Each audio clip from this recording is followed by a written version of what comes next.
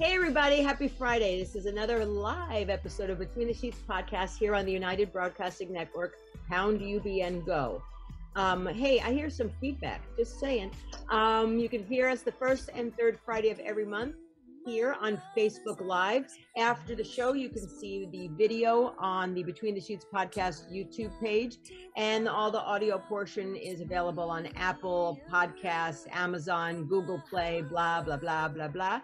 Don't forget, follow me on Instagram, QTEBrat, and please like the Between the Sheets podcast Facebook page on, guess where? Facebook. Other than that, you can call in. Don't forget, we want you to call in. We want to hear what you have to say. We'd like you to pull a seat up and listen and talk and chat. And it's 323-524-2599, 323-524-2599. And the number will come up at some point. Tony, Christian, who is running the boards, they'll put it up. We have a lovely bunch of ladies today. Some are here all the time and some are new, and nonetheless, Mara's got big hair today. I like it. So I'll go around the room, and then of course at the end, I always keep the guest for last. We will start with the Brady Box bunch. To my right is Cheryl Murphy. Hi Cheryl, how are you? Oh, Gaye, it's been a while since I've seen you guys. I miss you. I'm so excited to be here tonight. I can't wait to see you at the studio, though. I know it's got to be coming soon. It's going to be coming soon. It will be coming soon. I've been vaccinated. I think, whoever's been vaccinated, fine. But I think, I really do believe, I keep saying it like maybe in April, but I really do believe in May, we'll start doing it from the studio. I will at least. So, and I've been vaccinated. I know Mara's been vaccinated. Double V. Cheryl, I'm sure you've been vaccinated. So, I just need to get back in the studio. I'm tired of Zoom. I really am tired of Zoom. But thank you for joining us yet again. We missed you. Then the box underneath is Mara Shane. I'm sorry, I have to do my thing that Angie and I came up with, my friend. This is Double V, yo. I'm Double V in LA. Whatever. Nice to see everybody. Hi. Hi, I like your hair. You went lighter, right? Oh yeah, you can't really tell, but it's pretty blonde. It is blonde. That's your hair. Nice job. No extensions, right? Extensions? No, this is all my hair. It needs to be cut. This is me. It's beautiful. Thank you. I'm excited to be here with all you guys.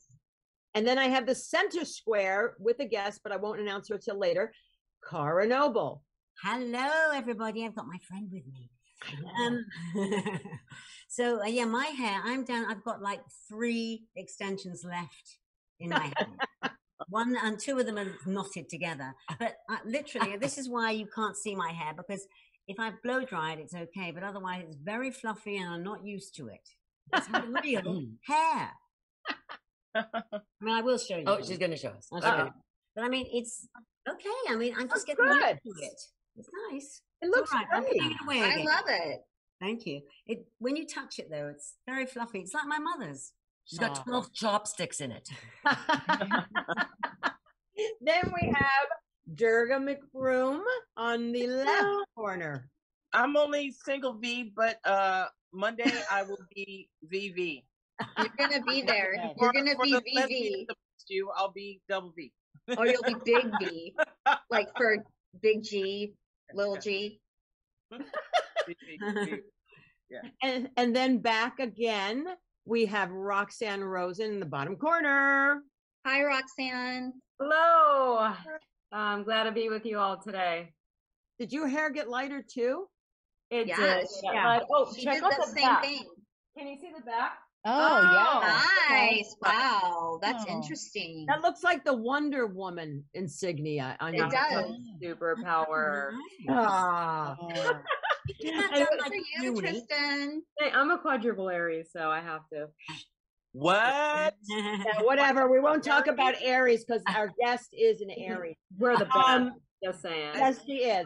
So let's talk about, thank you, Christian and Tony at the boards. I appreciate you guys running it for us seamlessly every other week. So thank you so much. Let's see. What do I say about Penny Cohen? that I can say on air.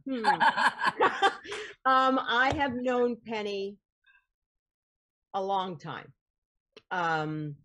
She is a sister. I mean, she's Jewish and I'm Italian, but we're sisters. And we're like, we see lyrics are like sisters. We'll talk about Goddess Camp later, but her mom, Beanie, is also part of Goddess Camp, and her dad. Classic. She's classic. Classic. And they're from Montreal. Delicious. And immediately sort of they became my like pseudo kind of guardian parents here, just because they're just wonderful people. And Penny is Penny, and then Penny has Peter, and then Penny has a daughter, and we all know each other. But my point is, Penny's the friend where if there's something serious going on, we are not to sit together ever. We revert to 12 years old, and it doesn't matter, and we get in trouble with Beanie, her mom, all the time. So but Penny now lives in La Jolla. I mean, besides the goddess philosophy, which we'll take you down at some point in this conversation, because Penny is a certified speech language pathologist. She has a private practice in La Jolla, which is a beautiful place. 36 years she's been doing it. I know we all look so youthful. Ridiculous, yeah. Ridiculous. She's done conferences, workshops, and she'll tell, if people don't know what it is, I'll allow the expert to talk about it. I could read it from the list, but why bother? She can just explain. But, she's an innovator in this field as well. She is the co-producer of Taught a Doodle Do, and that's an educational DVD for improving children's communication and cognitive skills. She also wrote and produced a children's CD called Hop and Bop, and the author of a children's book called, say it, Penny. I was going to see if you could do it. Yeah, right. That's called Tapuchim and Davash. Yeah, exactly. I was going to say that. Yeah, I got the. I'm not that Jewish. I just know when you're talking like Jewish Yiddish, it's like you gotta. I don't know where to put that in. I don't know where I thought it was French. I don't know where to fit that in, and I didn't want to unfit it in properly and sound like a jerk. And that's a story about communication and acceptance. So what I find wonderful about Penny is, she has the practice, but yet she's found creative and artistic ways to sort of get the message across for that. And what you all don't know, I mean, I do, a few of you who are tuning in, Penny is also a vocalist and singer. And she has written she's been writing for years, at least as long as I've known her, some inspirational songs. It's all about inspiration. It all falls into that whole, goddess, spiritual groundedness center, women empowering women philosophy that we all should really strive for. So her new CD, she has a new CD coming out in 2022 called Living the Dream. If I can finish the last one. She's got one more song to finish. She'll do it, please. It's coming out. She's got like almost a year. So yeah, of course she'll come out. And what haven't you completed that you've started? You haven't. And it's always been very successful, and I'm looking forward to that. So before we start her talking, the first song, and I've heard Penny sing covers and stuff, and she's got that guitar thing, and it's great. But the one song that she came up with, and we all did a video, we were all part of a video. It's called Attitude of Gratitude. And that has sort of been the theme song for us as part of our community. So I'd like to start the show off with this song, sort of wish us luck and just sort of start the platform. So Christian, do you have that queued up, Attitude of Gratitude? Yes, we do. Christian? Watch, you went to a bathroom break. No, it's right here. Hello?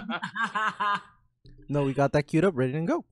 All right, we'll start with Attitude of Gratitude by Penny Cohen. Sweet. Enjoy. Thank you.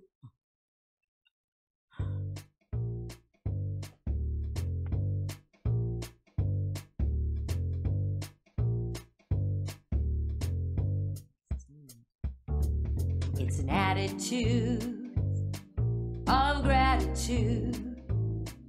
It's the way I want to be. It's an attitude of gratitude, and it's here right inside of me. Well, I was walking down the street one day. I was feeling sad and sort of blue. Then I thought about the people that are in my life, and the love came shining through. That's right. It's an attitude of gratitude. It's the way I want to live. It's an attitude of gratitude. You gotta learn to receive before you truly give. Well, everybody needs a little time alone to think and meditate. When you find that open door and then you step right through, you'll be amazed at what you can create. That is Penny. Attitude of gratitude. It's the way I want to be. It's an attitude of gratitude. And it's here, right inside of me. Well, judgment and criticism block the flow. They only cause negativity. When you find the beauty of the person deep inside, you can move to positivity. That's right. Attitude of gratitude. Where I want to live. It's an attitude of gratitude. You gotta learn to receive before you truly give. Well, it's an attitude of gratitude. It's the way I want to be. Attitude of gratitude, and it's here, right inside of me, right inside of me, inside of me. I love that. Good song. Okay, first of all, to have Durga McBroom sing my song, can I just say, I loved when Durga came in the background. oh That my was God, check that off my bucket list. Yeah, Wow. What a lovely song. I love I it. love it. It Thank you. reminds me of You Give Me Fever, but Oh yeah. in a different way. Yeah. Yeah, a little of that. I think it's the first time I ever met Penny was at a party. She arrived with her guitar, with all this fabulous hair and this smile. She was just too fucking gorgeous for words. And then she picked it up and she played. And I think that's the first time I ever met all that group. And everyone was singing along. Yeah, that was nice. Yeah. Yeah. I love that song. It's catchy too. Thank It's you. That's what they Video call is an so cool. earworm. The video that we have with Gaye singing too, I mean, with all of us at my 50th birthday was like, Oh, too bad you don't have that, do you? yeah, you could check it out on Facebook. I mean, on YouTube. Yeah. Hold So- on. Yeah, we won't play the song again, but it's on YouTube. I should have played the video instead because it was Yeah, just- that's what I was thinking. Yeah. Um, I didn't think but of it. Oh, But- damn. but the thing is, so Penny, so obviously we'll get to the song. How did you're from Montreal? Yep. Came to California when you were younger with your parents. I actually know I followed my parents out here. I finished university back in Montreal, Okay, and then my parents had moved here, and I moved out after them. got it. You were young, Uh, right? 21, Yeah, 20? 22. Okay. And then so you got your degree up in Canada, or is that like what you knew you wanted to do, and why did you choose that career? Yeah, I knew I wanted to be a speech pathologist. I knew I wanted to be able to work with lots of different populations of people, and also to be able to use all of the creative stuff. So I like to do arts and crafts, and I like to sing, and I like to do Play drama games. and play games. And this allowed me the opportunity to do whatever I wanted to help kids communicate better, and adults, but mostly kids. That's pretty much where I like to be. So yeah, and my mom had to have speech therapy because she had vocal nodules, which if anybody knows my mom, for her not to be able to talk for even a minute? Yes. Yeah, anyway. So she had to be really quiet, and I got to really watch the process, and it fascinated me, and then I just followed on, and I did my master's in San Diego at San Diego State. So that's where I actually became a speech therapist. But you come from a musically inclined mother. Yes, very much. Yeah. She is kooky as fuck. She's terrific. Right. Adorable as well. Yeah. I mean, and she's the one who, you know, those pictures, like, what are you going to be when you get older? Like, which woman? And you click on the most outrageous person with the whole, like, you know, like, I can't even tell you what Beanie wears. It's priceless. But, you know, but she had a music school, right? She had a drama school. Drama school. Yeah. Yeah. And we put on musicals, and yeah. So yeah, I had a lot of support in that area, and a lot of, yeah, I mean, I got a lot of talent from my mom, definitely. Yeah, but it's also kind of a legacy because it's your mom, you, and your daughter, Shireen, who also is obviously, you know, has another career, but she also is musically inclined as well. It's very cool to see the three of you anywhere performing. It's always a treat and a joy. It's fun. It's fun. Yeah. It's fun. Yeah, it was when we actually did a three-woman show. We did a 3-generational show when Shireen was like 8, and that was beautiful. We honored my grandmother, and it was a story about her, and my mother wrote the whole thing, and we performed it, the three of us. So it was really, yeah, I have a lot of really good juju in my, absolutely. So the thing is, I mean, I know obviously when I met you, I mean, you'd always have guitar in hand, but you'd sing. I remember, like, you'd sing a lot of just like cover songs when we first met. You would just pull it out and sing cover songs. And I think probably the first one, turn it around the other way. The first song that actually I think I virtually heard you put together was "Attitude of Gratitude," and then, you know, I know you'd probably, so like, why put together these inspirational songs? Why not do rock and roll? Why not do Broadway tunes? Why this type of genre of music?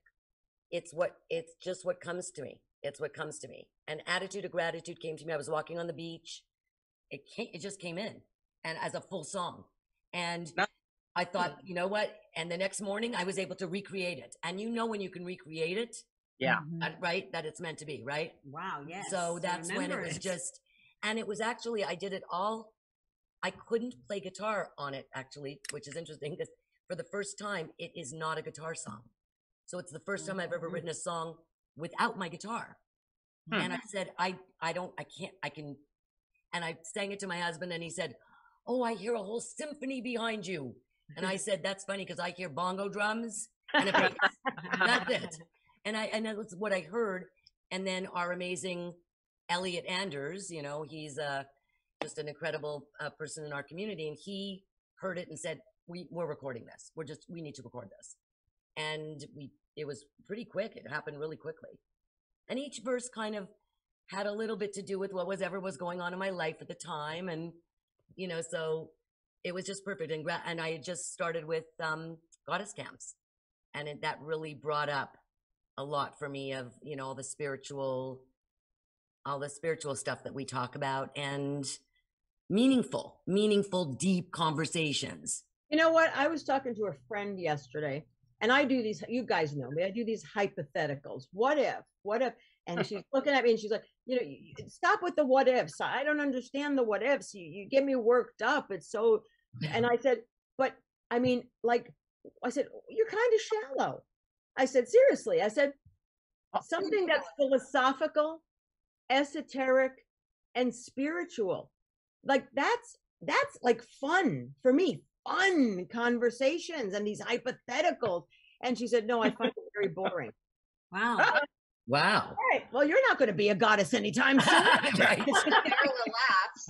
But I mean, it's like, but I mean, and it is a certain, I mean, I meet people and there's a certain connection with certain people, but I have to say that the ones that are rooted in spirituality, but not like, we're not talking Christian. We're just talking. No, not religious. Not religious Right, no at religion. all. At all. But it's important for me. That's growth, going on a journey and having people with you and support you. And you don't only want that either, but you want people to call you on your shit too.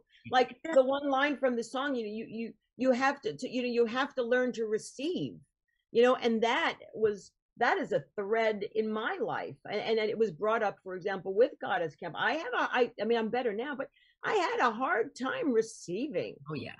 A lot of people have a hard time receiving. Yeah. And I don't understand why. Why, Cheryl? Why do you think that?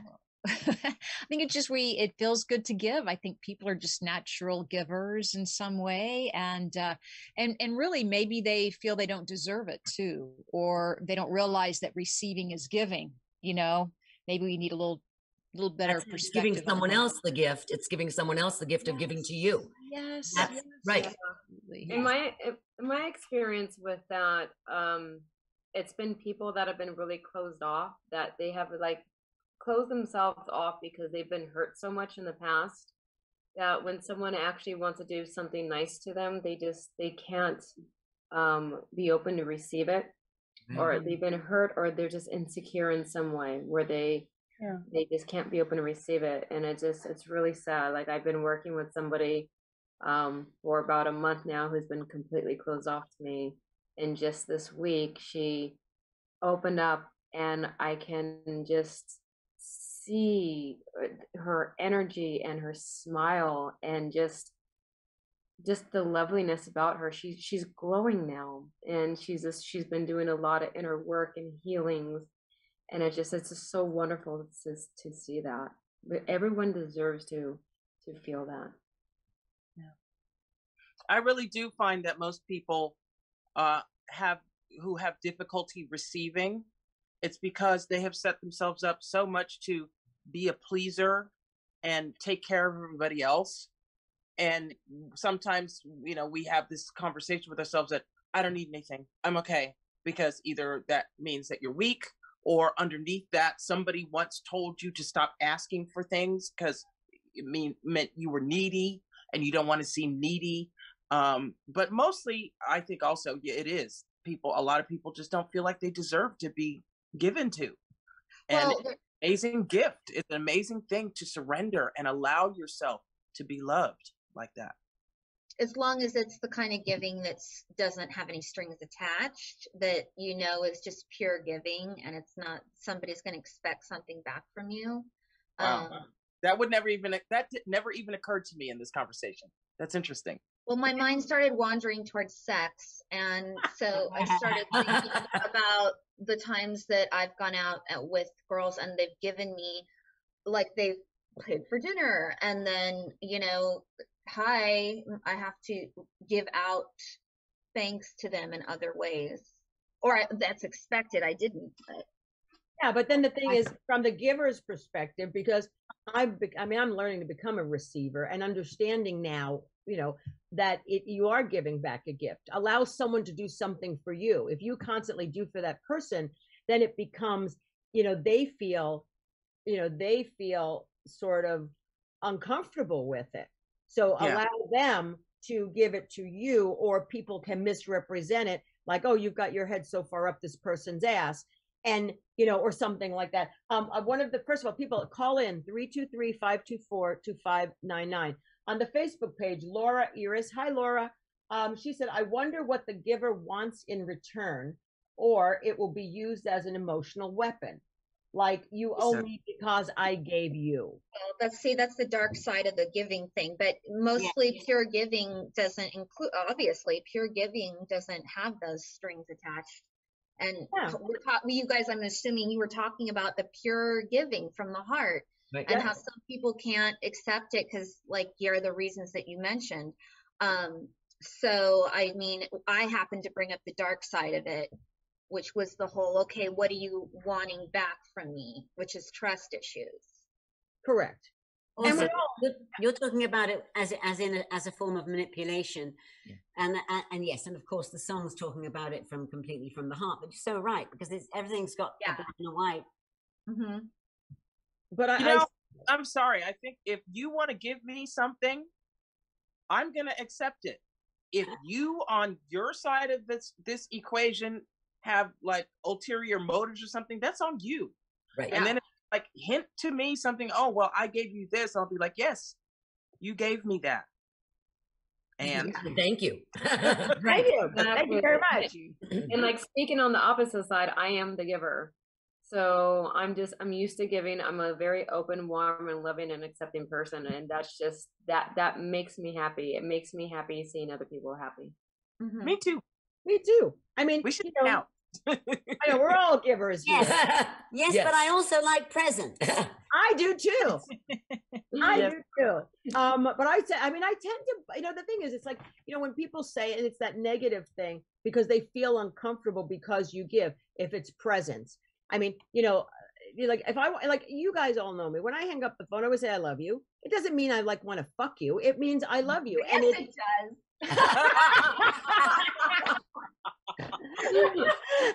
But I'm just kidding. It's like, but for me, that's like, like I just say that, or I want to hug. I want to hug hello, and I want to hug goodbye, and like I said, there are people that I know that are like, that's weird that you always hang up and say I love you. I'm like, okay. I mean, I'm not saying like I love you. Here's the ring.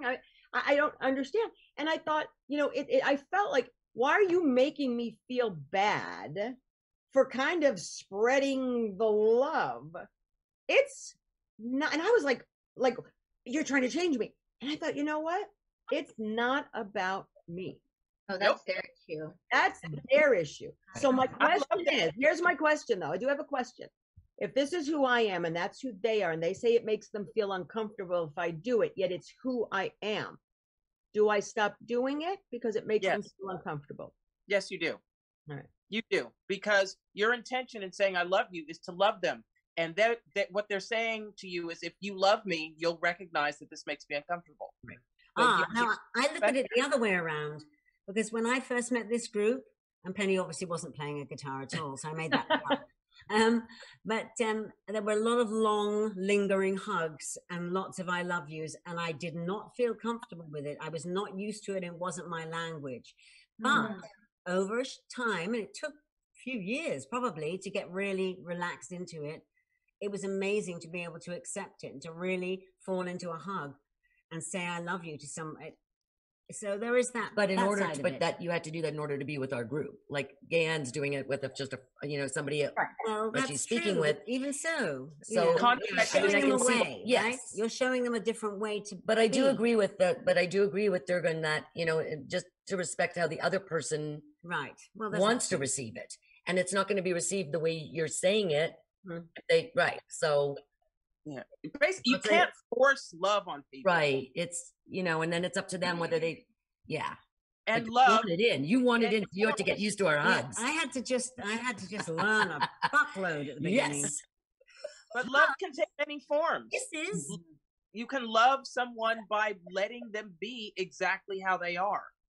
Yeah, and that's how they are is that makes them uncomfortable. Then you show them that you love them in different ways. You don't have to say I love you to somebody to show them that you love them. You can love them in a lot of different ways that has the love land over there in a way that they're receptive for it. Now, I mean, in a goddess group or whatever, that's a totally different context. You're putting yourself into this situation in this group in order to expand. You've made that choice, even though you're going to run into things that make you uncomfortable. You've chosen to do that. But in just a conversation with somebody, and you know what, if somebody doesn't like it, if I say I love you, then fuck them. I don't want to say it to them and kiss my ass. A lot of other people love it when I say it. So fuck them. I think it's really important, like what Durga just mentioned. It's really important to be surrounded by the people that are going to be open to your love and open to receiving your love. like Gayanne, it's like, we have a lot of love to give. And I'm so blessed to have nothing but wonderful friends in my life. When we see each other, we give each other big hugs and we just say, I love you. And we feel the love, we have that connection. And I just really realized this year, going through so many deaths this year and so many sick family members, that that's the only thing that matters. What is it that your tribe finds your vibe, or your vibe finds your tribe? Yeah, exactly. And it just and I love it, because look at all of us here. Like, look at our faces, look at our energy. It's love, it's connection, it's open, and it's authentic, and it's genuine. And that's why we're all here. And be surrounded by people like that in your regular life. If you're not surrounded by people like that in your regular life, go find them and go get a new set of things. But I mean, even like, what's his name? Gary, I forgot his last name. The five, what is it? 5 languages of love. I mean, that's a community. It's sort of like there's probably more, but he said 5. But I mean, I think if you, and I try to, like, read the book many times, and I try to apply it to be more aware of people. So I know what they are. And it's like, okay, this is this person's language of love. It's not my language of love, and it's not like what I would do, but I know what it is. So I will try and speak to them or react to them in their language. And, and sometimes, like, if people don't get it, you're understanding them doing it. And then they're not really, like, giving it to you in return, because they're not taking the time. Even if you tell them, this is what my language of love is, we won't argue, we won't do this, if we would just communicate. And communication is much more. Communication is so subliminal. It's much more than saying the proper words and how you say it. It's body language. It's everything. And that's why I hate when people go, you don't know how to communicate. As a matter of fact, fucker, I am actually the only one communicating on so many other levels. Why are you so goddamn one-dimensional? You know why? I'm gonna be open and honest. I made her to laugh. That was a long time. Not everyone communicates. Like, it depends. The 5 love languages are great. You also have to look at the attachment styles. Right. So I'm a secure attachment, and the person that I was dating off and on for 5 months at the end of last year was an avoidant. And so it's like, wow, anytime it came to communication, I'm like, I want to talk. And the other person would just avoid. I'm like, okay, this does not work with me. So it's really learning the attachment styles. And that's why we were on and off relationships. They're horrible. But you know what? But it's not only, like, when I talk about relationships, when I say the word relationships, I don't always mean romantic. My friendships are a relationship. My partner, I don't have one right now, looking, but don't have one. Just so QTE Brad on Instagram. Everything to me, because I deal with it on that level, emotional. I'm an emotional person. So every person I meet that I give of my time and want to spend, for me, I internalize it. It's an emotional bond, and it's an emotional journey. It's an emotional attachment. So whether it's a business relationship or a friendship, they're all, to me, relationships. And the relationships have it's like one baseline, and then depending on what the relationship is, then obviously you attract it differently. I mean, look, I work in the entertainment business, so if I've worked with actors or I've worked with people over years and we've known each other, I will sit there and go, when I say hello, oh my God, I've missed you, I love you. Maybe not to someone I don't know, or because they think, what's this fucking weirdo doing? You know what I mean? But for the most part, people really, you have to sort of let your guard down, trust. And I think Mara brought it up. Trust. Trust is so important.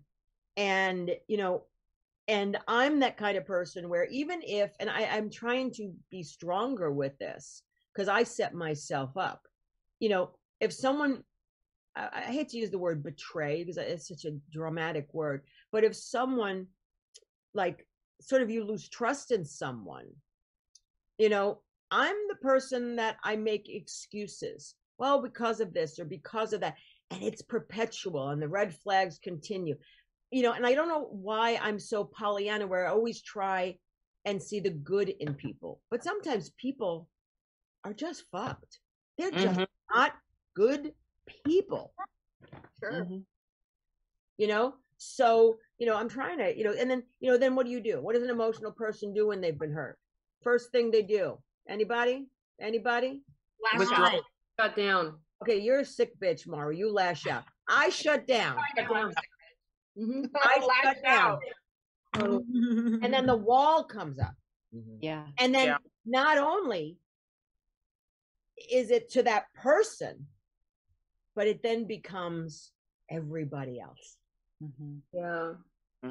You know why? Is because we're so open and loving, and for someone to be mean to us, it hurts so deep and so bad as an empath that we just completely shut down to the world. Like I will, this extrovert that I am, I will completely shut down and lock myself up and not leave my house other than to go to work and come back home until I like emotionally repair myself. Granted, it doesn't take longer than a week.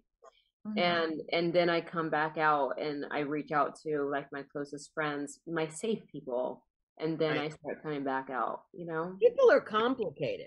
I mean, it's wonderful, Gaye, that you look for the good in people. I do the same. I know you do. That's why we're sisters. Yeah, and I think it's also good though, just when you see the other side, to not brush it aside. It doesn't mean they're bad people. It just means that there's something that's not working for you. And even though you may like this something specifically about them, if the other stuff outweighs it, then it's like, you gotta not really my tribe. Yeah, it's not it. Yeah. So next. Well, speaking of next, if you want to you have a thought on this, Durga? Yeah. The former producer of Between the Sheets, Sammy Phillips, is one of those people that always ends a call with "I love you." And her scratchy, although not so scratchy, she had throat surgery. Yeah, I know. Yeah, but she's always like, "Okay, bye, I love you."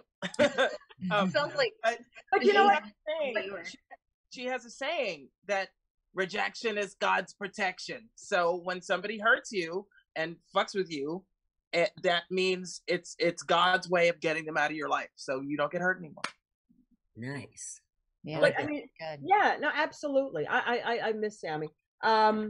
But I'm going to play another song. "Lighten Up" would be the next one. Before we go into the song, why don't you tell us how that came about and what the inspiration for that song was? I was in a dark place, and I don't usually get in a dark place. It was a dark place in my life. It was the attic. Anyway, this again, it came in, and "Lighten Up" was the phrase that the woman who started our goddess group, Joy Lisker, she used to say that all the time. She would say some other things like, love, laugh, listen, and for God's sakes, lighten up. And so, but what I wanted to also say about this, so this is the first like rock type song that I've written, and Cara did all the backups. So she's my backup vocalist on this song. So nice. And then I've got a friend who also jumped in and said, "Can I do the guitar riff?" And I'm like, "Sure." So this is a real compilation. I feel so grateful. Like 4 different people came together to help this come together. So yeah. And then Elliot redid it because in his brilliant way made it into like a dance mix. So let's hear "Lighten Up" by Penny Cohen.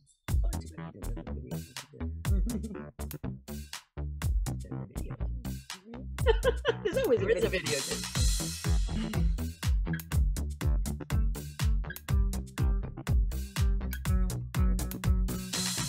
Pounding, head is pounding. All around the sounds are sounding. Can't ignore the voices in my head.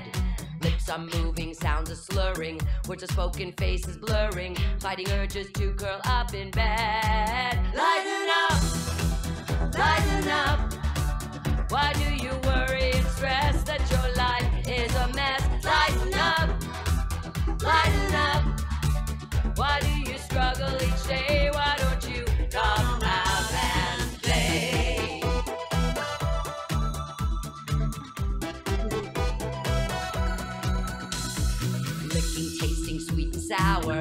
knowing I have all the power. Open up and feel the pleasure rise. Salty, spicy, what's your pleasure? Sucking on a newfound treasure. To surrender, you receive the prize. Lighten up, lighten up. Why do you worry and stress that your life is a mess? Lighten up, lighten up. Why work so hard every day if you don't go out and play? Are you willing to try? Are you willing to cry? Feel the fear and the pain, then start over again. Oh, the past is the past, though some feelings might last. Being present is now. You know the future is now.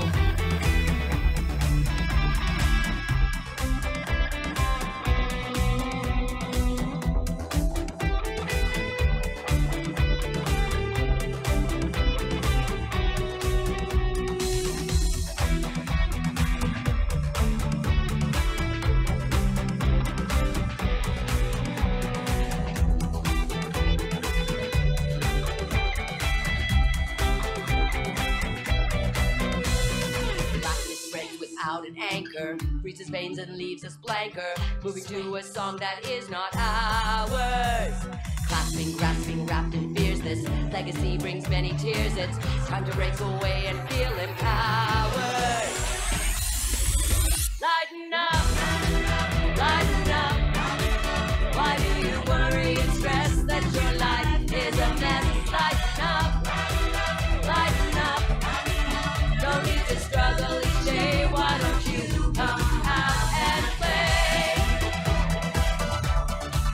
Why work so hard every day if you don't come out and play? No need to struggle each day. Why don't you come out and play? Oh, play, oh, please play. Why don't you come out and play? Oh, play, oh, please play. Why don't you come out and play? Lighten up, lighten up. Why work so hard every day if you don't come out and play? Oh, play, no need to struggle each day. Why don't you come out and play? Lighten up. Why do you worry and stress that your life is a mess? Lighten up, lighten up. No need to struggle each day. Why don't you come out and play? Lighten up. Your chorus, she did like a chorus. Again. Yes. Cara's background vocal, very distinctive. Isn't that a fun song? It's Yeah. lovely. Yeah. So why do you think people can't lighten up? I mean, it's really easy to say. You know, someone's got an attitude, someone's got an issue. You go, oh, lighten up. Do you know how many times I've said lighten up or just chill out? And I don't get the reaction that I thought I'm going to get. And people are like, I know. Really? We know how to lighten up, Gayanne. I mean, we've taken some serious, like you said, we should never be sitting next to each other during serious times. No. You are my goddess brat friend. That is what I love about you. Cutie brat, you are such a brat, and we are such brats together. And that's what I love about you. I love you for a lot of reasons too. I mean, I seriously, like one time we had a camp at was it Penny's mom's house? It was at Beanie's house. And everybody, like it's a sleepover. So everyone, all these little women, and you know, they're not, I'm like the token lesbian, like two of us. And it was like late, and Penny and I, first of all, we sit next to each other in camp, and we have these processes of growth, and she's sitting next to me, and she's across the room, and we're looking at each other, and we're laughing in the most inappropriate times. We get brandished, and people get upset with us, and sort of put us in our own corners. Yeah, and then reprimanded, yes, totally. And then people go to sleep, except me and Penny. And we were at her mom's house one camp, and I said, she's like, got ice cream? I don't know. So we like went to raid her mother's refrigerator, freezer, and we found ice cream.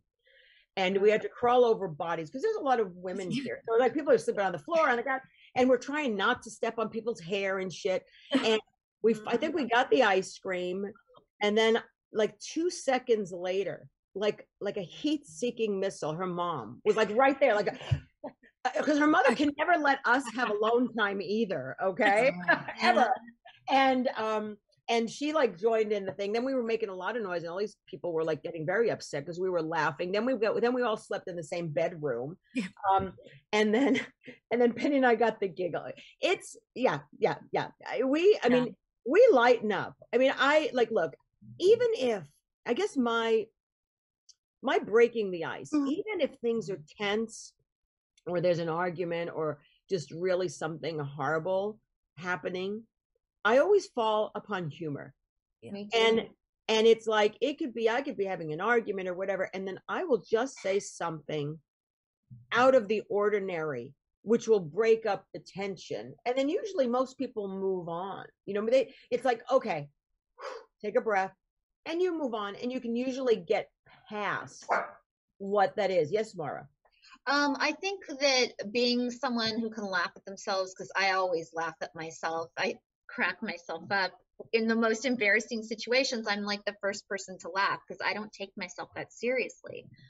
But there are some people that find it very hard because they have this complex about looking stupid. They don't want to look dumb. They don't want to look like they're incompetent, whatever. Usually people that are type A personalities, go through this a lot. That but I'm a type A. Well, you're different then. But some people, because that phrase lighten up, it's because they don't, I think a lot, not all of them, but like some people I know that have this problem is because they just, they take self-criticism and mess ups and mistakes too hard. They take it to heart. I don't know.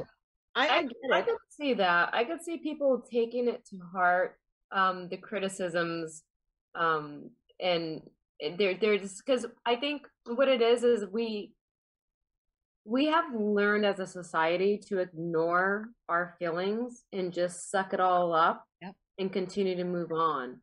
And that's one thing that I learned during COVID is shadow work. It's the shadow work is really everything. Why don't you explain? Hey, Roxanne, explain what that is. A very brief description. So shadow work is when, say, for example, we're at work or we're in front of people and someone says something or does something or we see something where it brings up feelings, either anger or emotions or sensitivity or sadness. But because we're in front of people, we have to shove those feelings down. And we just shove them down so much all the time that sometimes we're emotional and we don't even know why we're emotional. But it's all those years and all those times of us shoving our feelings down and not allowing it to come out and working on them and just sitting with your feelings. And because of that, it's a lot of people aren't realizing, I think they're not conscious as to the reason why they're so serious. And it's true, like what Mara said, it's people don't want to look silly in front of other people because we have learned to value what people think of us more than what we value our thoughts of ourselves. And it's just so sad. It's like I tell my friends, I could care less what anyone thinks about me because I really do. And I'll never lose sleep and I won't even think about it for a minute because I know myself. I love myself and I accept myself. I know I'm an amazing, beautiful person, and I have nothing to prove to anybody. So if someone loves me, they do. If they don't, great. It's all good. And we just have to work and just sit and be with our feelings. Because if we just work and sat and just with our feelings when they can't come up or afterwards when we're alone, we would be much happier as a society. Cheryl, you've been pretty quiet. I know you've been nodding. I know you've been nodding. So I know you're in agreement, but why wouldn't you be? But I mean, yeah, well, it's like getting to know yourself, and through meditation or getting to know your own energy or turning off the TV and the remote and the phone and the what have you. And maybe just like Roxanne was saying, learning about how to listen to your own feelings, how to listen to yourself. And with all these empaths opening up with 2020, we're all opening up. I mean, that's a very good thing. We're all heightening our sensitivities. So, we want to nurture that. And, you know, we're finding that men are becoming more sensitive, that they're bringing out that female side of them, right? So we want to nurture that too, so we can be happier, right? And we should lighten up. We should lighten up and play more. I also think some people grew up so fast, maybe, that also, yes, that's a good point. They didn't play a lot, you know, and we can play as adults, right? We can Yes. still have fun. Yeah, there's a lot of play. We have a caller. Let's play with the caller. Hello. Welcome to Between the Sheets. Who's calling?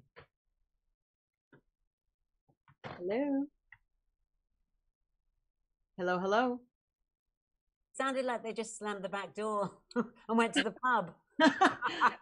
Oh, well, if they call back, I have no idea. Tony, Christian, if they're there, are they there? It says they're there, but I don't think they're coming through. Okay. All right, hang up. Maybe they'll call back. I don't know what else to do because dead air sucks. But yeah, I mean, you know, I think you're right. I think, you know, some people, you know, didn't have the thing to play, but you know, I guess it's like when you get older, I think some people think, well, if, you know, I have to be more responsible, or I have to, you know, show this side of me. No, I mean, you know, I don't, but then again, I don't get it. And guess what? Those are not my kind of people. Right. Mm-hmm. I think it's really important. And this is something that, you know, from COVID and everything I've gone through this year is what I'm really realizing. As we get older, I don't think we're taking ourselves with us because we're shoving so many emotions down, that I'm realizing this year that I have to get to know me. I feel like I don't know who I am anymore. And not like in every sense and that I'm lost, because I'm not. But it's like, what do I really want? What am I really looking for in a partner? What really makes me happy? Because I just turned another year older last month. And everything on hold, she says. But everyone is just on, every year we grow and evolve. And we have to get to know ourselves, I think, all over again every single year. How many times do we put the effort in to know us? Well, that's the thing. But Roxanne, here I said Roxanne. It's, I think a lot of people, you know, we don't. I think some people, and I've done this, I put others first a lot. Right. You know, I know everything about people, and then I realize, you know, like I've shared about me, but it's like, but they like I don't know, I'm that kind of person where if you say, oh, that's my favorite perfume, just example, you know, and your birthday comes around a year later, guess what? You'll get that perfume. And like, how did you know that? You fucking told me. I mean, seriously, you told me. And then, I don't know what to get you. I didn't know what to get you. I have been telling you clues for the past year. Why don't you freaking, I mean, why am I such an active listener and pay attention to detail? You know? Okay, worse than that. Yeah, here's the thing. I think it just goes back to, some of us were raised in an environment where we had to learn to be the rescuers. We had to be the caretakers, and we had to be the givers. And because I have given so much of myself in my entire life, I'm at the point where I'm going to get to know me, and I'm going to take care of me. I'm going to rescue me. I'm going to give to me.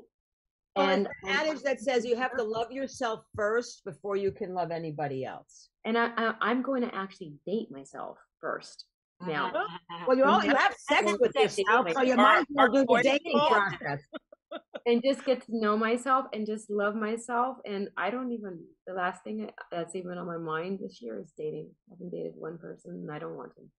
Cool. All right, hold on, wait. Hold on. Hey, Tony, Shauna said she called. She's Shauna Rama. Is she back on? Christian? Yes, she is. All right, let's try this again. Shauna? Hey. Shauna, you there? I believe there's the first person in queue. His name's Eddie. Oh, hold on. Eddie? He should be Eddie? Eddie? All right, how can we try the second person in queue? They say, Shauna says she can hear us. Hello? Yeah, 1 second. Let me get a hold of a IT professional. Okay. Hey. Stand by, everybody. Durga, what were you saying? You've been dating? I was going to say I've been dating my Hitachi magic wand for the last year now. And no, actually, no. Listen, my friend turned me on to one when I was 18, okay? Or thereabouts, because we were college roommates. And I had one, my first one, I kid you not, for 18 years. That bitch lasted for 18 years, and it was so sad. One day, I remember I was getting ready, settling in for a nice little, whatever. And I turned it on, and it was so sad. It just like went, and this little puff came out, and I had a service for my Hitachi magic wand because I had been so close to it for longer than most of my friends at that point in my life. 18 years is a long time. So I said birds and, all that. Where did you bury it? In your underwear? No, I buried it in a bag in the garbage, but I bought a new one. So like a dog. I don't think. You know what? Not like a dog. I don't think they make them anymore. Yes, they do. Are you out of your mind? Yeah, I had several since then. I have one now. Hey, happy Christmas. Yeah. Gaye, are you listening? I have had I had one for a very long time, and then it did the same poof and gone. And then I purchased another, and then I went to visit someone up north, and they didn't have one. I didn't want to bring it through, check on, because I didn't want to do that. So we went to like a sex store and bought one. It was like a weird ripoff. It didn't even have the power. The generic ones are terrible. The generic ones are stupid. And then, so now and then I bought another one. So I've got one I've got one still in the box just in case this one, tries on me. Wow. Okay, so I'm gonna tell you girls that something that's better than a Hitachi vibrator is they have this new ones now where one side is sucking and the other side is a tongue flicking. Oh. Well, I have the womanizer, the sucking one, but the tongue flicking thing? Yeah, there's one that combines both. Wait. Have one. Wait, there's a tongue licking one on one side, and what's on the other side? So on one side it's a sucking, a suction, and then the other side of it, it's a tongue flicking one. So you do have to buy two because they do randomly break like a little after a month. Well, that you always need to have one in reserve. Can you get a warranty for the wear and tear? No. You should. But let me tell you, that's better than any Hitachi vibrator ever. I don't know. I had a friend tell me about the womanizer, so I bought one, and it was hella expensive back then. And it's like an oval shaped like that, and then there's a little round thing on the top that has a well in it, and you basically put it over your clitoris, and it creates a suction and vibrates at the same time. And I like it, but I'm 58. I've been using a Hitachi magic wand for 40 years now, so I'm kind of and Nicole bought us these amazing vibrators that she loves, and it's pretty cool, but Hitachi's my go-to. I went to the Pleasure Chest. Amazing. I had gotten a girlfriend this a while back, a new girlfriend. Went to the Pleasure. We spent, because we decided to split it in half, hundreds, literally, it was hundreds of dollars on these newfangled pieces of shit. No, Hitachi. Let's try let's see. We may have a caller. They had to reboot. So I don't see the call thing. Okay. So is there anyone on hold, Christian? Yeah, hello? Yeah. Hello? Hi. Hello, can you hear me? Hi. Yes. Hi, who's calling? Yeah, but this is Eddie from Southgate, California. Oh, hi, Eddie. What's up? What's going on? Well, first of all, let me just let you know that I've been Roxana's friend for many years. I won't say how many years. And I'm telling you, she's inspirational. She keeps telling me this every single year. And I want to share this with you because it finally hit me, finally hit me to the point where I did something positive for myself. You have to give permission to yourself and realize that it's okay to give permission to yourself to do the things that you choose to do. You don't have to ask your mom, your dad, or your significant other, whoever they may be, your cousin, your boss, or nobody. Go to the mirror and say, yes, I want to do this. I want to give myself permission. And I think the problem is that a lot of people out there is always looking to explain themselves for their actions before they actually do the action. I can tell you, Roxana really taught me this quite a bit.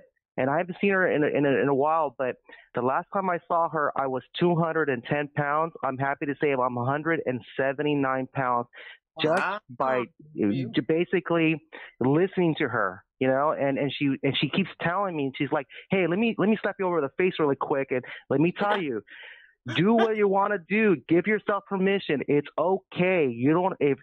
Just go to the mirror. You are great. You are important to yourself. And if anybody else has something to say, you could either accept what they say or not accept what they say, but they cannot dictate on the permission you ask yourself to do. And it took me a while to figure that out, you know? So, and Roxana told me every single year, because you got to knock it off, man. You got to knock it off and just live life, because life is so short, you know? And are you going to be worried about getting permission from somebody else to actually do something that you wanted to do for a very long time, you know? Yeah, it's not our So I was listening to your people think. Mm-hmm. Yep. Exactly.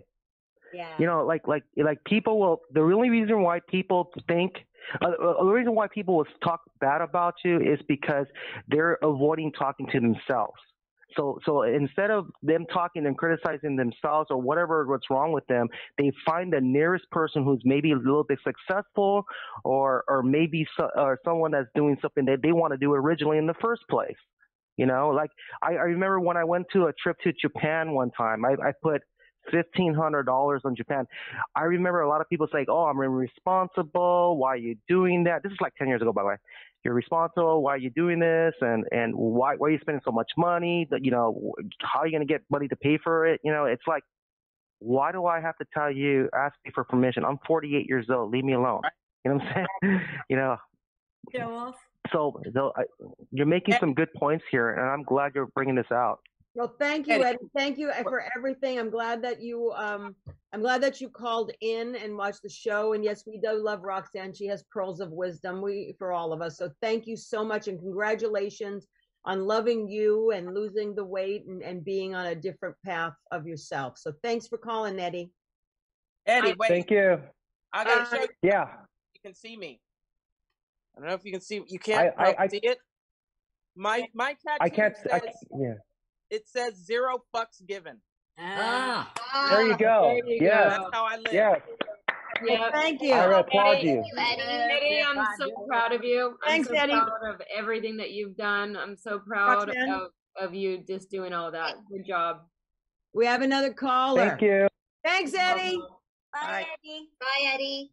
Okay, now, Shauna, you're up. Hello, ladies. Am I coming in clear? How are ya? Thanks for keep trying back and forth. They had a glitch with the system. They had to reboot the phone thingy. Oh, technology. How grand, right? Yeah. Always. Listen, you guys are wonderful. Everybody looks fabulous, by the way. I'm glad I finally made it. It took me like a minute and a half to find this link, and we got to do something about that. Christian, to get right to my question. Yes. Hey, it's good feedback, okay? Mm-hmm. To my questions, because you guys covered a few subjects. Can you hear me? Yes. Tell us. Okay, great. I've got a little delay in my screen, so I really can't look at you guys or this will mess me up. But, you know, with this new moon cycle, a lot of things ended. Like my phone broke, you know, people were telling me their water heater broke. A lot of things are ending and things are beginning, right? So that was one thing I wanted to touch on, but you guys are moving so fast. Then we talked about, you know, that was one of the things that went tits up, okay? My battery operated boyfriend or girlfriend. Wait a minute. So let's move forward, okay? Getting to the really first subject you guys talked about, and that's about love and happiness. And I was just talking about this on one of my, I've taken a 180-degree turn in my life in those last couple of years. I have a new business I've created, and I'm on a social platform now. And I was just talking about this very thing about happiness. And it seems like we have been systematically programmed that happiness is no longer normal. And that why is it that we have lost such a grip on what happiness truly is? Because it ain't the dollars in the bank.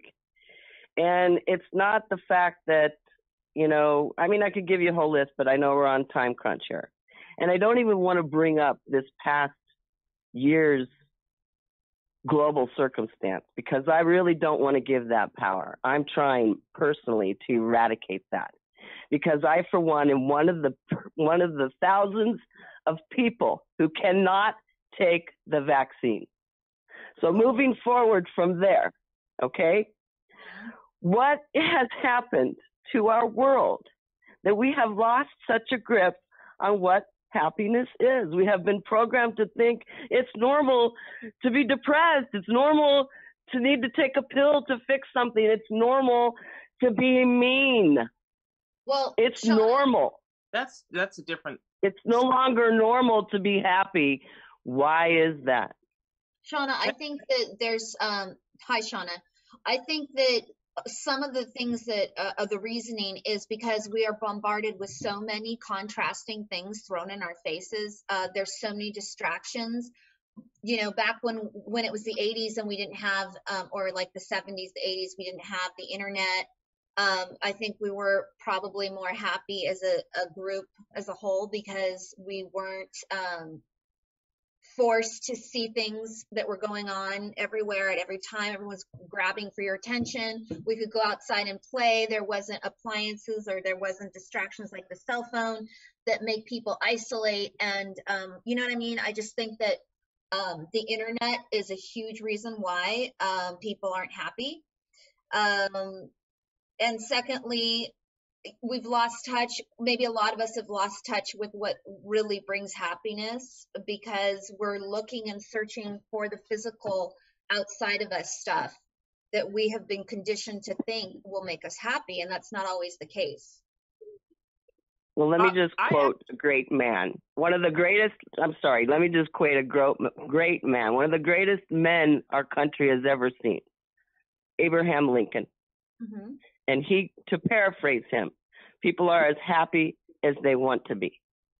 And with all this technology and all this internet capability, we should have the ability to change that in a heartbeat. But yet we've taken this, I'm saying in general, we as a society, not as a group of small women here that are absolutely positively divine women that I am looking at on this screen right here. Every one of you are divine feminine women that have embraced your life in such ways that should be commended and honored, and that this internet access that we have is just a small little microcosm of it all. And we need to join together to, like Mars said, to dispose of and eradicate that kind of thinking. And this internet capability, this platform that we have, that all of you ladies have in your individual lives, and then as a group here on Between the Sheets, and then in your own circles and your own networks within your work areas, that it should be so easy to help. I don't know. I'm going off, Gaye. Help me come back. Here's the thing. Hold on 1 second. I just want, Dirk, I know you want to make, and I get it. But the thing is, all of us are on this call, and probably most of our listeners and viewers, we're all of the generation that we remember pre-computer. Mm-hmm. So we remember what that felt like. This newer generation has no understanding of what play is, they don't. everything has been on this internet. So, you know, we can sit here and lament and go, the good old days, the good old days. But, you know, it's sad to me because this generation has completely lost interpersonal relationship, communication, touch, feel.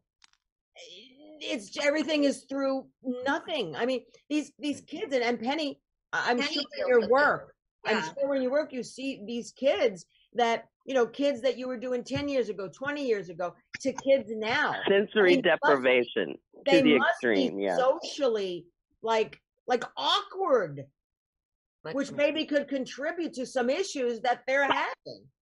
What do you think, Penny? Yeah. Oh, absolutely. I'm seeing that. There's so much focus on the screen, and all of them can talk about is games that they're playing on the screen, and you're right. There's the lack of eye contact. There's a lack of face-to-face talking, and that communication. And, you know, that's such a good point, Gayan, about like, we could really relate to what was before.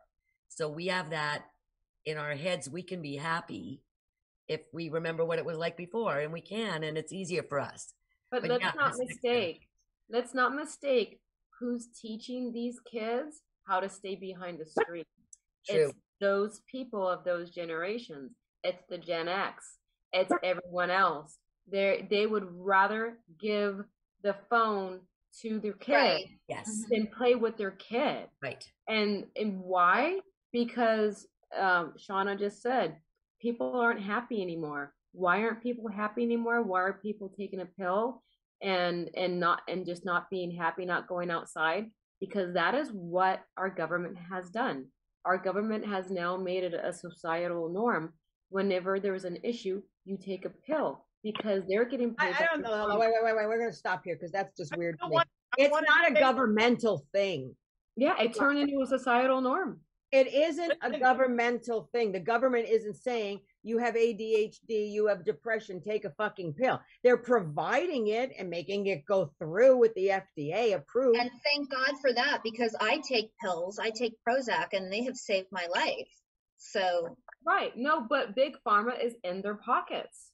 But big pharma needs to exist. Otherwise, you're going to have not saying experimental bullshit. Right. Big pharma, look, we need medication for things, but we don't need medication if I'm sad one day and I need more energy one day. And we don't need medication for that. That's what a societal norm. Well, going back, ladies, let's go back and look back 100, 200 years ago. Granted, the lifespan was shorter. Yeah. They put women in asylums because they had PMS every 30 days. Yeah. However, and I agree that modern medicine is important. It's a part of our global evolution, certainly. But and government, no, they've helped. But what has been doing the damage is that it's turned into an industry, and it's not a preventive wellness care program anymore. Right, and I think that's where the big mistake is. I think that's what Roxanne is sort of bringing home, that it's not anymore about seriously the wellness or homeopathy or naturopathy or whatever it is. That it's not about that. It's about, you know, putting the big pharma to say, hey, here's the Band-Aid. Here's a Band-Aid. Wait a minute. Should we all just roll up a fat one? Should we? Hold on, Sean. Let Durga. I want to hear Durga. Hold on. So, you know, you were asking, when did we learn, you know, stop being happy? Newsflash, from the beginning of history, people have not been happy. They just hid it. The thing is, now we talk about it. Since the 60s and then the 70s and EST and self-help and all that kind of stuff. And with the one thing about the internet is now you could see your neighbor and smile and wave, and they'd go in their house and drink the fifth of scotch, and you would never know about it. Now they drink that fifth of scotch, and they're on Facebook going, I can't believe my job sucks, and I hate my fucking life.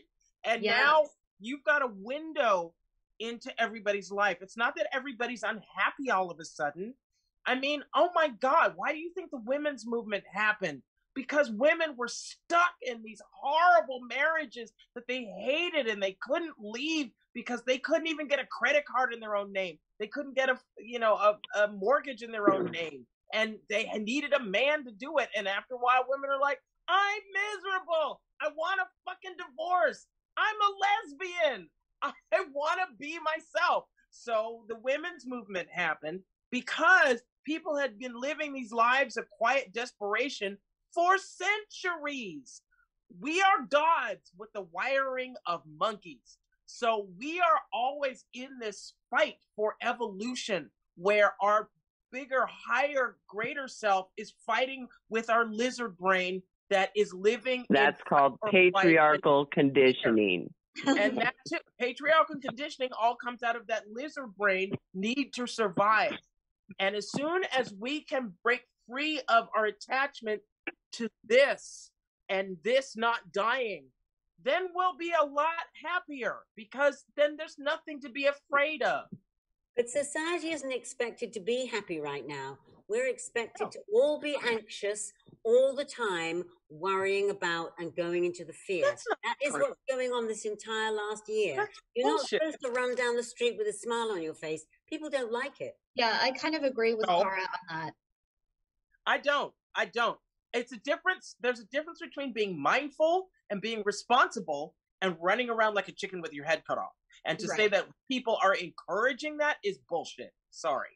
If you listen to the news, number one, if you have the news on, that's a surefire way to be unhappy. I mean, I still listen to the news. I've gotten addicted to the news, and I mean, it's all bad. It's pretty much all like shooting today, you know. Well, because it's all a bunch of lies. It's all a bunch of lies. It depends on what station you listen to. You're getting their point of view. No, there's nothing, but there's nothing neutral anymore about the media. No. Never happened. Here's the cool thing about the TV. If you don't like what you're seeing and it's making you upset, turn it the fuck off. Exactly. Right.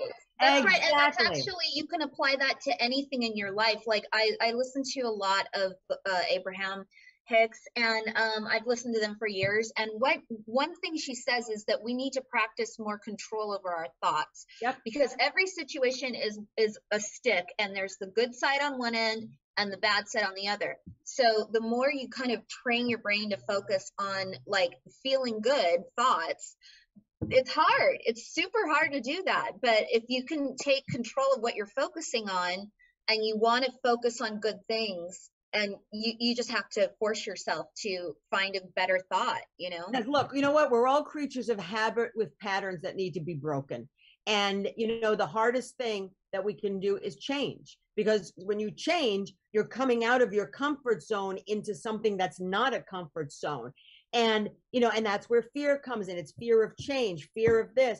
So I think you're right. I think, you know, so to sort of twist your head and look at it from that perspective, like Esther says, if you twist that perspective, it's a retraining, and it doesn't happen fucking overnight. And I think that's what happens with people. They go on this, they try and retrain, you know, they do it. It's like, okay, it works great. And then they pitfall. And then all of a sudden they're backwards. And the thing is, you know, if you're trying something new, it's like when you ride a bike, when you first learned to ride a bike, you didn't immediately get on the bike and then just soar. You fell and you still got up and you still tried and you still did it. And that's the same thing with spiritual evolution in yourself and awareness. You're going to constantly, you know, and I'm not being negative, you're going to constantly backtrack until it becomes natural where you don't even have to think about it. So don't be harsh on yourself. They say fake it till you make it. Exactly. Shauna, I just want to say thanks. I want to get to Penny's next song called Legacy. Thanks for calling in, honey. Thanks, Shauna. Thank you, ladies. Enjoy. It's been a pleasure. Thank you. Thank you. So, Penny, tell us about Legacy. Legacy is my newest song, actually. I wrote it in 2019. And, you know, I've just been thinking about that word a lot. It just keeps coming up. And it's like, what kind of legacy do I want to leave to the world? What kind of legacy do I want to leave to my kids? And a good friend of mine, Cheryl Ratner Price, started something called the Butterfly Project, where she is all over the world. She is teaching people about Holocaust education in such a beautiful way. And people all over the world, in schools all over the world, are painting ceramic butterflies, and they're being installed in gorgeous installations. So she was kind of my role model when I think about somebody who's leaving such a gorgeous legacy. So it got me thinking, and that's where this song came from. Cool. Yeah.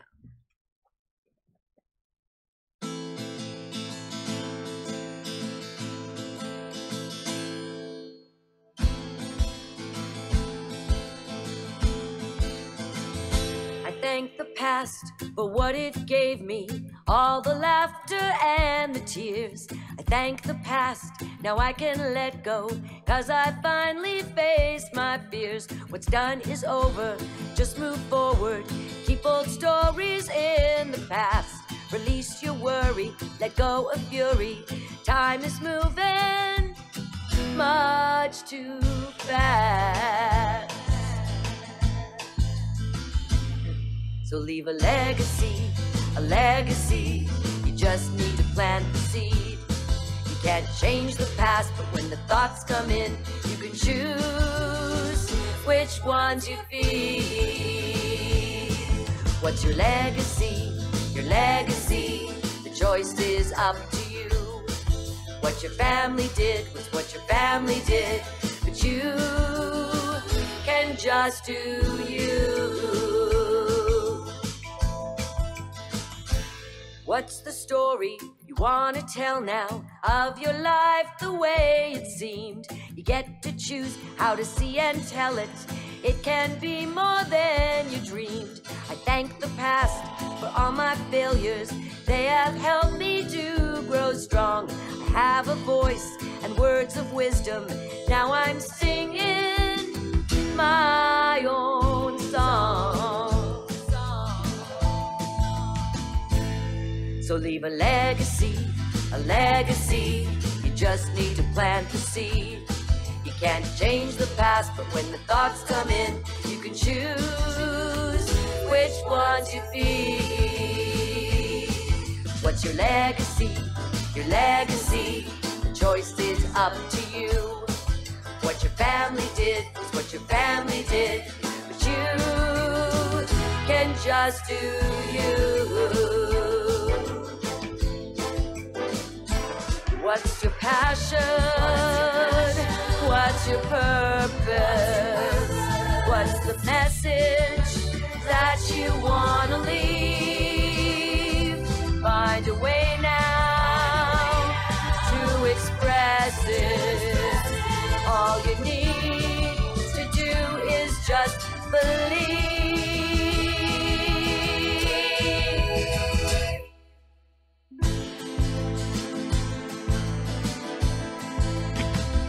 You know that everything is changing and resistance feeds the fear. So calm the mind and then choose wisely. Set intentions that are clear. What's my passion? What's my purpose? What's the gift I want to give? Being grateful in joy and kindness, it's the only way to live.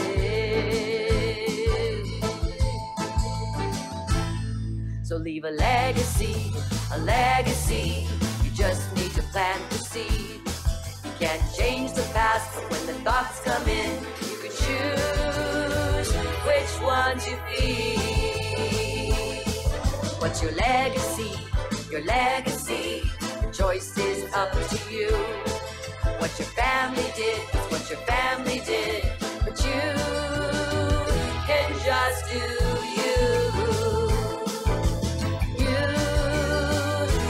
Just do you. You can just do you.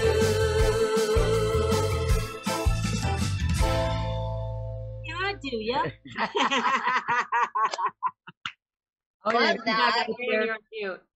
That was great. Oh, thank you. I'm going to shout out to my daughter who did the background vocals and and my best friend Sue Diamond as well. So Shireen and Sue were on that, which is great. Well, we're all meeting up again, seeing our loved ones. Isn't it just divine, everyone? Yeah. Seeing our loved ones. Yep. Sure is. So much fun.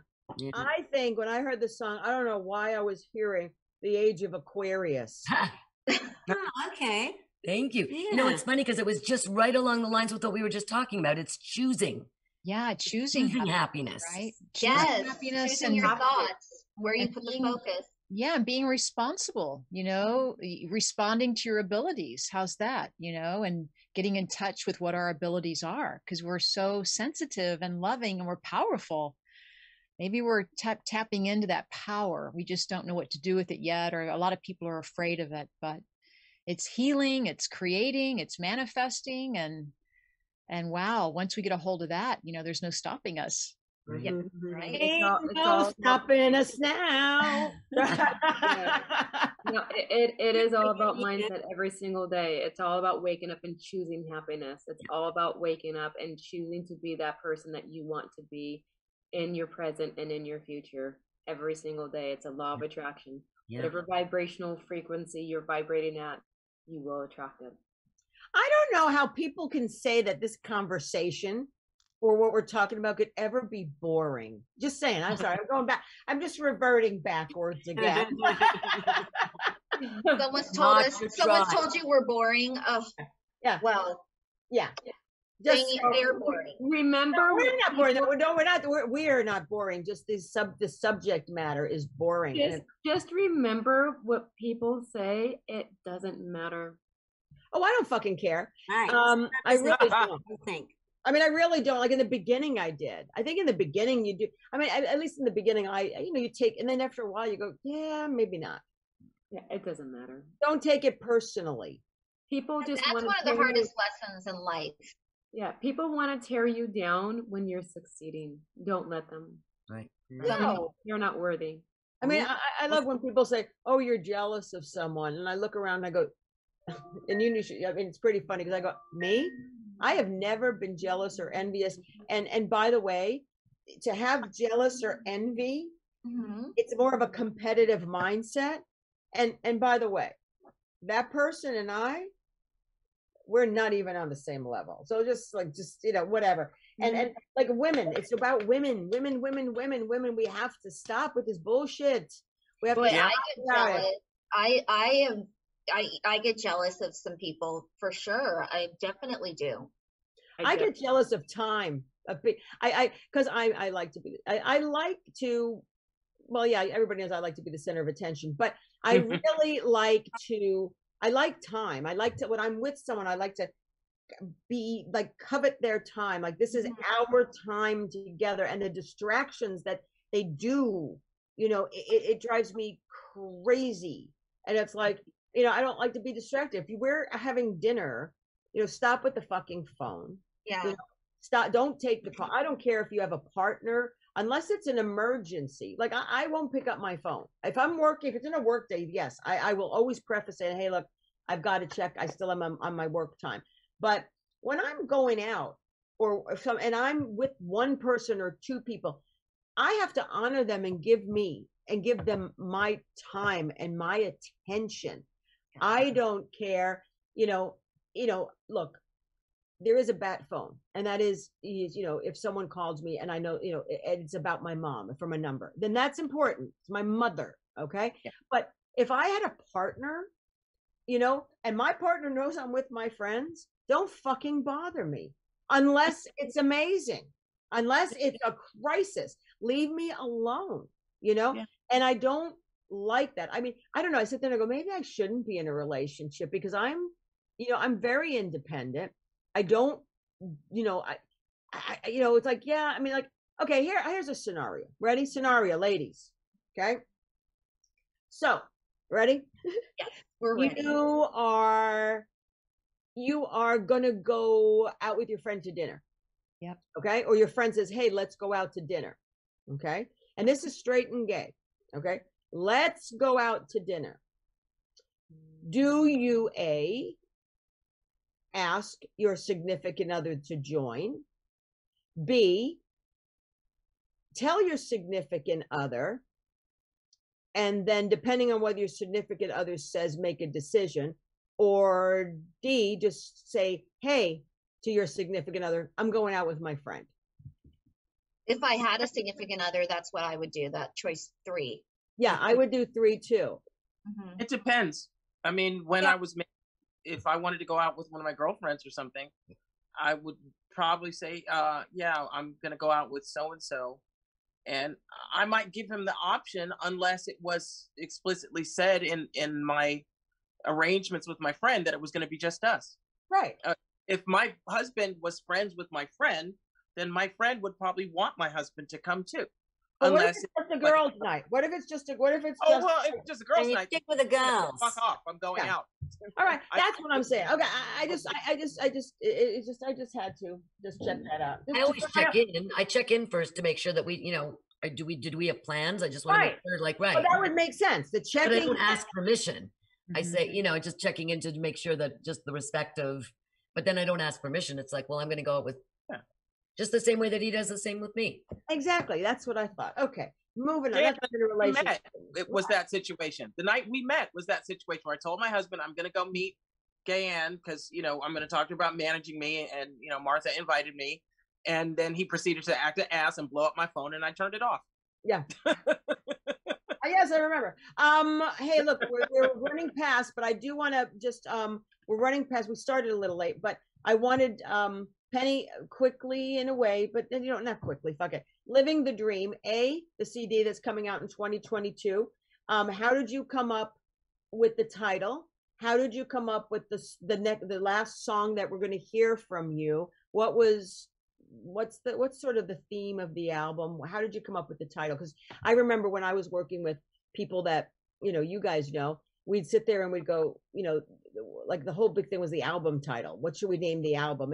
And usually it would just, come out of you think so hard to try and figure out an album title.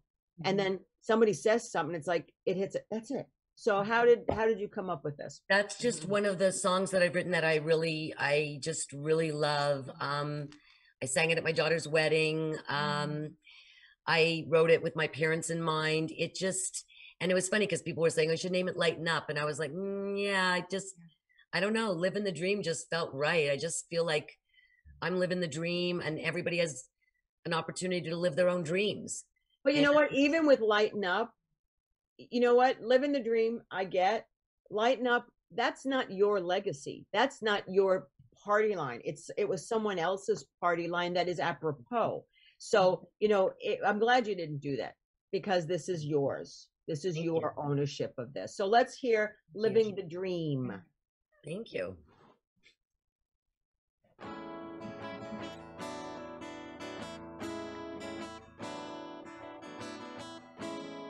Christian? He really has gone to have a wee-wee now. I think he's had a wee-wee. Can you guys not hear it?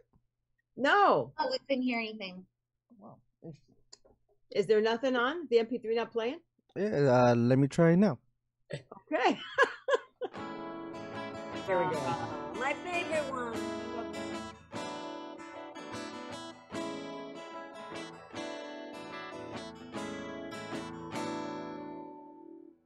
When I was just a girl, my parents said to me, you can be anything you set your mind to be. So keep your dreams real big and reach up for the sky. You'll never really know till you give it your best try. When you're living the dream,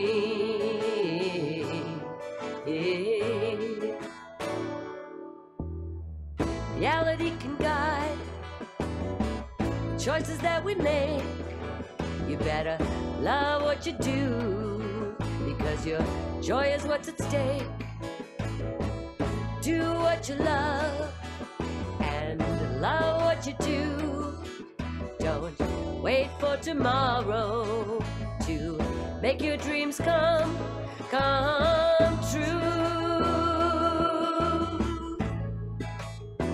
When you're living the dream, dream.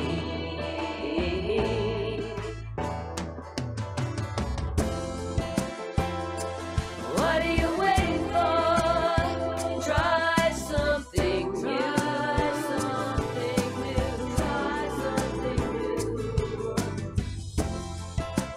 Do all those crazy things you thought you couldn't do.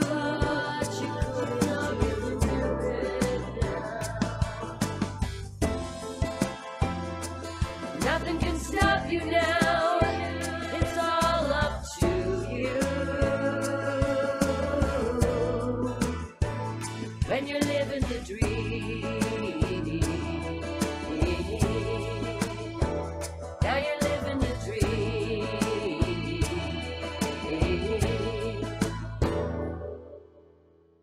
Imagination pales to what reality can bring. If you listen to your heart and you let your spirit sing, I think the message here is to live each day in bliss, be present to the now, because that's really all there is. When you're living the dream. Now you're living the dream.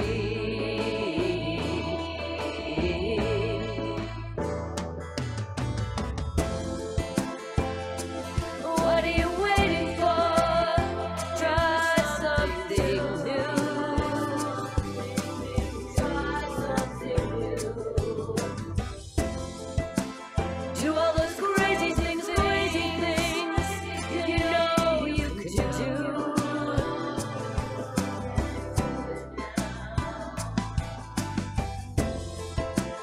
No one can stop you now, no one and nothing. It's all up to you. When you're living your dream. Now you're living your dream. Just keep living your dream. Living your dream. Thank you.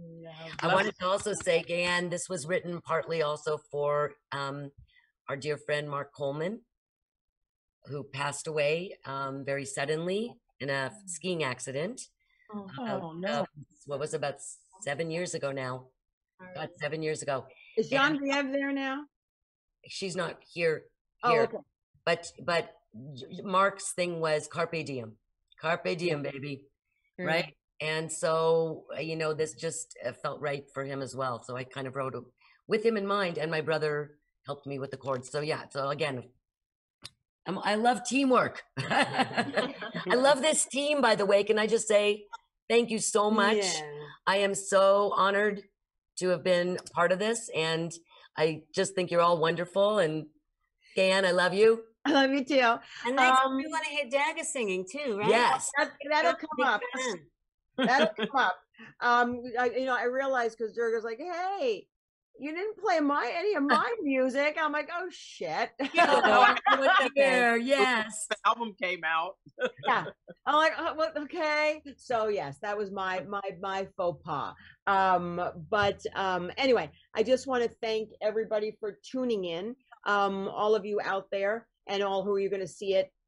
We've got our own freaking legacy that's going to live on the freaking internet. So actually, I'm kind of happy. I can't stand the internet, but yet it gives us the opportunity to get things out there to all over the world. And it's kind of fun. It's kind of fun, but it's a different lifestyle. I try not to be addicted to it. But it is a vehicle to disseminate positivity and love and information, and not fake news. Although we have opinions, trust me, we are very opinionated. Yes. But there's nothing wrong with being opinionated. So having a voice, and I guess this whole theme is sort of loving yourself, finding a voice, not having anyone quiet you. You matter. What you have to say, what you say matters. What you think matters. And it doesn't matter. God, how many times I use the word matter? But anyway, it doesn't, who gives a shit if nobody listens to you, to be honest? And who cares who doesn't like you? Who cares who wants you to change or fit within their mold because you're too odd or you're too eccentric or you're too whatever. It's not about you. It's about them. And your tribe finds your vibe or vice versa. And I'm not saying those people are evil. It's just, you don't click. Now there could be love there, and there's always love. In the basis of any good relationship, there's love. That's why you stay together. That's why people try and work through situations, whether it's in a friendship or a marriage. And it's not really about changing the other person. It's about accepting each other's differences. And that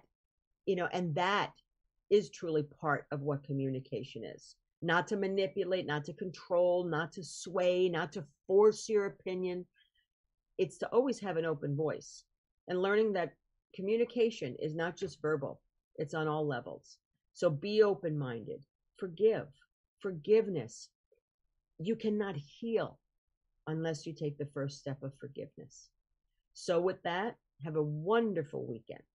And, I'm going to tell you guys, and I don't fucking care. And I don't even know if I don't even know you. I love you guys. I really do.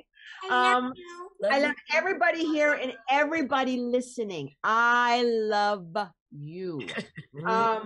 You matter to me. So, so I'm going to go around the room, sign off with everybody. QTE Brat, Instagram, Between the Sheets Facebook page. All the shows are up on YouTube, maybe not as quick as you'd like. I'm really busy at work. I'm really, really busy. Between the Sheets podcast with Gaye and Bruno on YouTube. And then the audio portion is everywhere.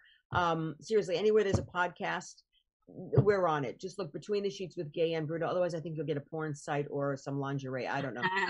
But in any event, thank you so much. We're on the first and third Friday of every month. The next date is, this is April, right? I think you said it was like May 7th. May 7th. And that's a monumental day because we have comedian Susan Westenhofer on. Okay. So she's going to be funny.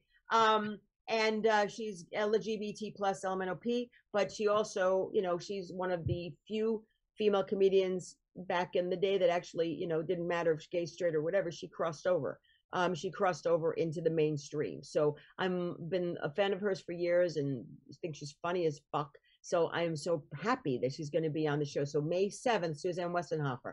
Let's go around the room. Cheryl Murphy, what's going on? Hey guys, check out my website. I'm doing events this weekend and next in a couple of weeks, but it's mediumcheryl.com. The same on my Facebook, Instagram @mediumcheryl.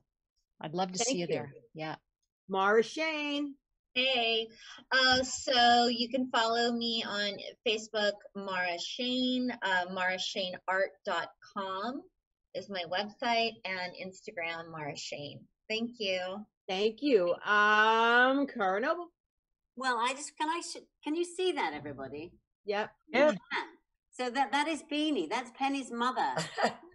Oh, wow. With my son, Awesome. Nick. I love it. feel like dressing up. Don't you get that feeling that we're all Yes. Color. Beanie's like one of the first drag queens. I'm just saying. Yeah, I know. She's very, very cool. What fun it's been, ladies. Thank you. Cara Durga. Durga McBroom. I may not see you guys again for a while because I have someone actively who just applied for my apartment. So if she's approved, she's moving in and I'm going back to Rome. That's why I wanted to do tonight. Thank So, you. I might try to, duck in on Zoom from there, but then I got to stay up till like 3, 4 in the morning, I know. which I've done it. I stay up that late anyway. But just look for Black Floyd, my album with my sister, the McBroom sisters. And you can find me on Facebook and Twitter, Mrs. Durga McBroom, @Mrs. Durga McBroom. On Facebook, it's Durga McBroom fan page, Durga McBroom personal page, which is blocked because I was fighting with a racist misogynist. Pamela McBroom is also on Facebook, but it's temporarily suspended. I don't know why. So you can find me on Carol McBroom on Facebook, and Durga Diva on Instagram. That's my favorite. That's my favorite of all your names is Durga Diva. I always love that name. Yeah. Thank you. You're welcome, Roxanne Rosen. Hello, everybody. Thank you for everything. And Penny, pleasure meeting you. Pleasure being with all you wonderful women as usual. You can find me on Roxanne Rosen at Facebook, and love yourself and accept yourself. Kumbaya. And lastly, Penny Cohen. Where can people find you? I'm pennycohenspeech.com for my speech therapy business. And then I think you can find me on Penny Cohen YouTube channel. Yes. Hopefully everything's there. Awesome. Thank you, Penny. Thank you. God. Thank you. I'm so happy. I'm so happy you went to Cara's this weekend. And Cara's like, I don't know if I could do the show. Penny's over. I said, well, tell her to be on the show. Thank you. I really appreciate it. What a pleasure. Thank you, everybody. And thank you, Christian, for running a seamless job. And you know what? I mean, maybe we'll go to the studio on May 7th and maybe Suzanne will just call in, but I don't know. We'll see. Anyway, thank you guys. Have a wonderful weekend. I love you to the moon and back. I will see you in 2 weeks, and be safe and be well. And as always, namaste. Namaste. Cue the music, Christian.